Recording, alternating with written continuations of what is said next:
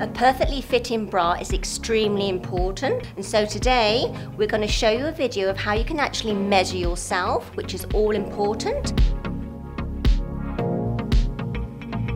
So basically you can have minimal padding, but preferably no padding, because this can alter the measurements. So basically we have our underband measurement, which needs to be a firm measurement. She's checking that the back is straight and basically positioned as to where the bottom of your bra will actually sit. Our second key measurement is our overbust measurement. Now this measurement will capture the volume of your bust to give you an estimated cup that you should be wearing. Lyndall has just turned around, checked that her tape measure is nice and straight at the back.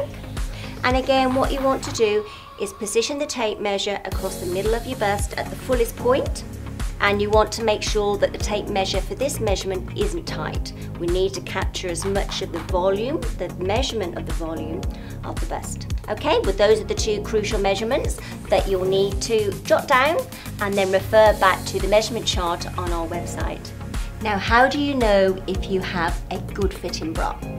So here are a few tips of things to look for to guarantee you your best fit possible. So you'll see that the center front is sitting nice and flat and close to Lyndall's sternum, to her torso, and the underwire is sat underneath the breast. And if we turn to the side, the wire is sat outside the breast tissue. So all of Lyndall's breast is contained inside the wire. This is very important. You don't want the wire sitting on the bust. If you do find that the wire sits on the bust, it could well be that the cup size is too small for you. So try the next cup size up.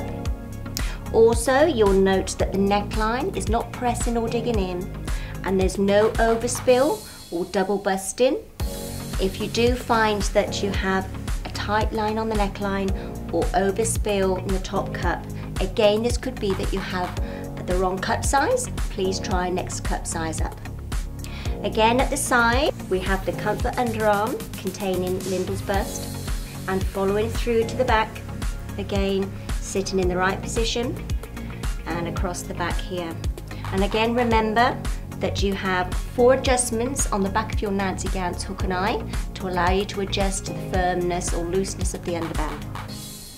Shoulder straps, you want to adjust them so that they're firm enough but not too tight, and a good way to check is that you can run your finger underneath the shoulder strap and that it's not digging into your shoulder.